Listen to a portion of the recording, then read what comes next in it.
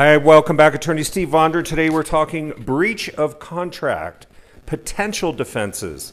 This is general legal information only and not legal advice.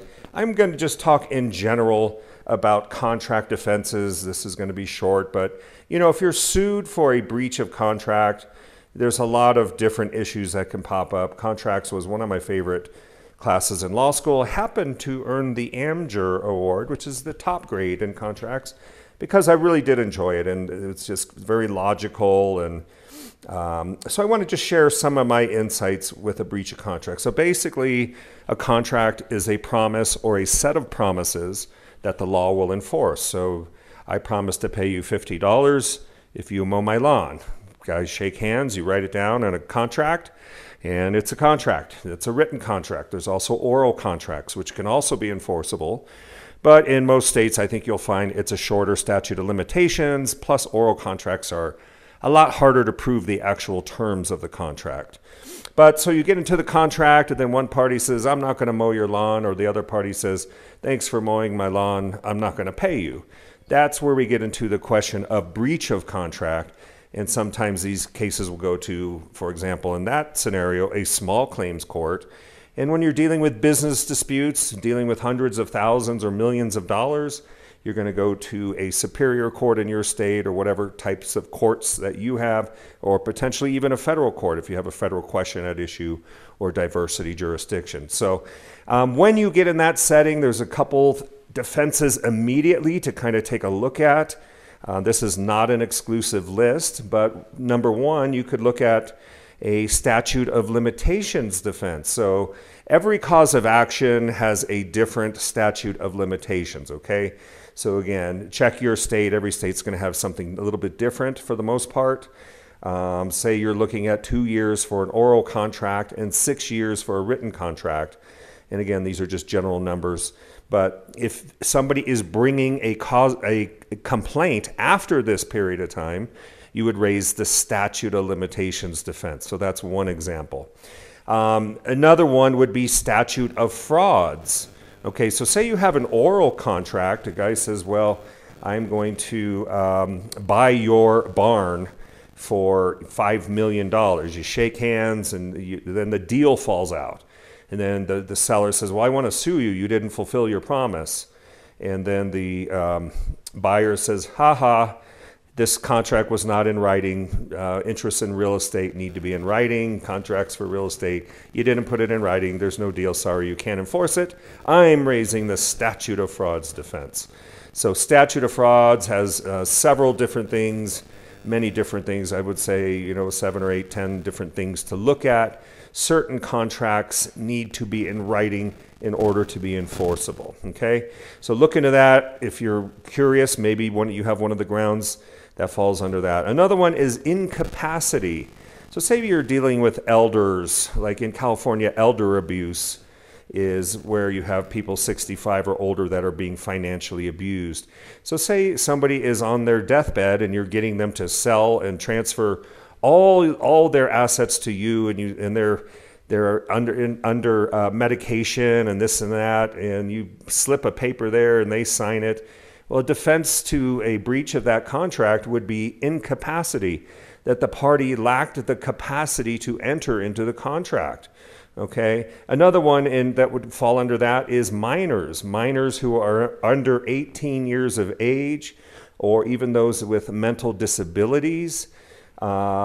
People that are maybe perhaps under the influence of drugs or alcohol, where you have issues of, was that person of their right mind? Did they have the mental capacity to contract?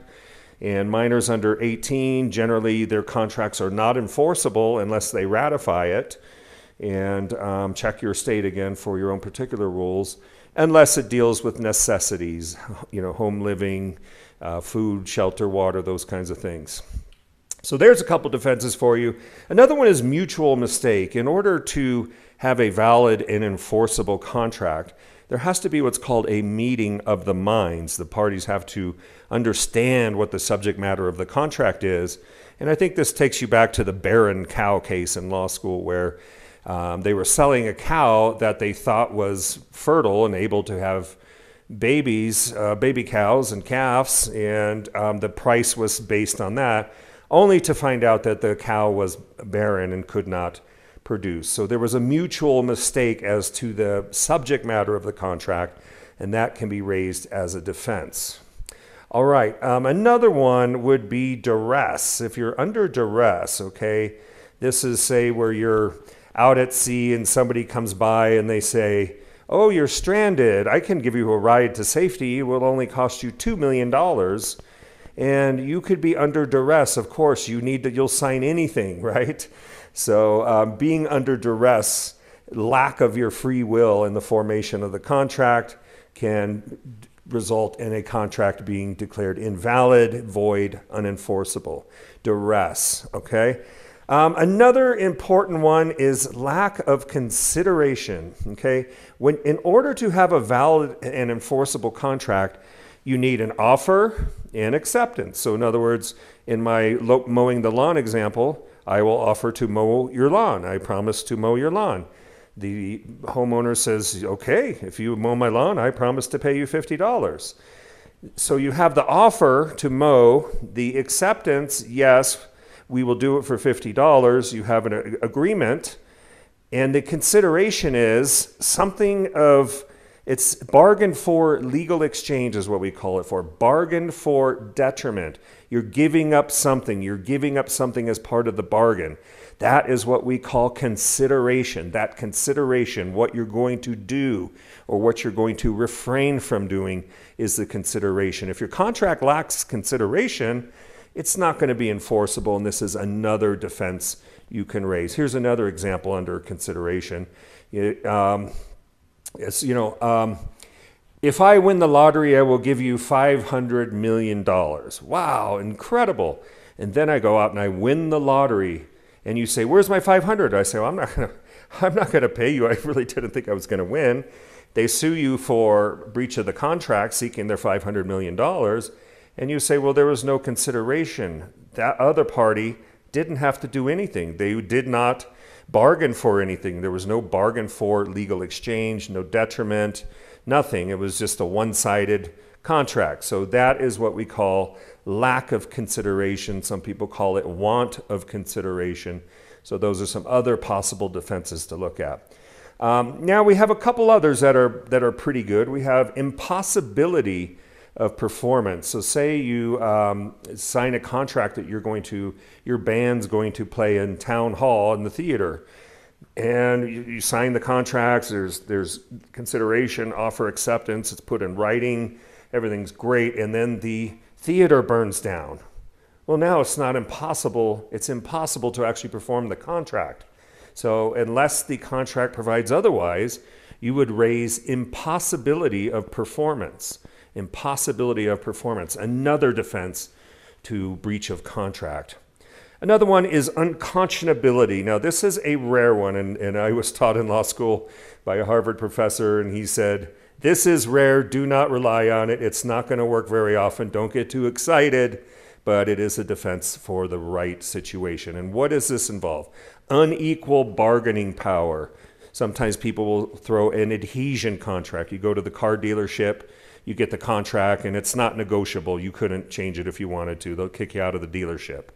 Unconscionability is where you have unequal bargaining power and substantive and procedural abuse. It's just so the amounts, the terms of performance of the contract would be shocking to the conscience, such that a court would refuse to endorse and enforce the contract, okay? Unconscionability, again, it's not going to work very often. Remember that parties generally have unequal bargaining power to begin with. It's very rare you will have two parties of equal bargaining power unless we're getting into the really big companies. So think about that. Another defense to breach of contract, illegality. So if you contract for, let's say, I'm going to contract, you're going to sell drugs over there, and I'm going to pay you 20% of whatever you sell. That's illegal. You can't sell drugs. That's illegal. So contracts for illegal purposes, maybe it could be gambling, maybe it could be hit job or whatever the case may be. Anything that's illegal, that contract would be unenforceable, and the breaching party could argue that the contract is null and void. Okay, illegality, another potential defense to breach of contract. Couple more. Fraudulent inducement. I love this one. Fraudulently induced me to enter into the contract. You told me a lie. You told me things that weren't true. You misrepresented things. You coerced me, or you had undue influence over me, and you fraudulently induced me to enter into that contract, okay?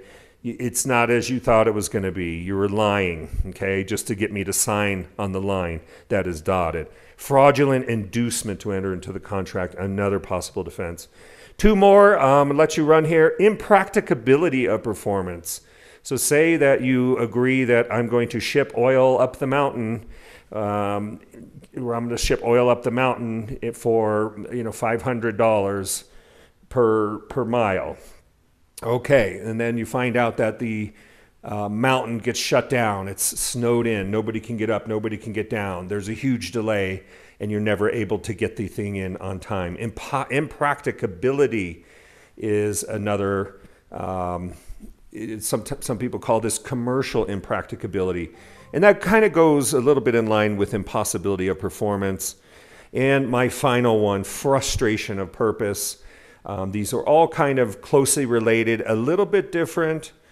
Frustration of purpose, maybe we entered into the contract for a certain reason. We wanted to build something, and then now the land is condemned, and the reason we wanted the land to build a shopping center is no longer a valid option. Frustration of purpose, unforeseen things that change the purpose of your contract. So guys, these are just a few general things when you're faced with a breach of contract. We can help defend your case.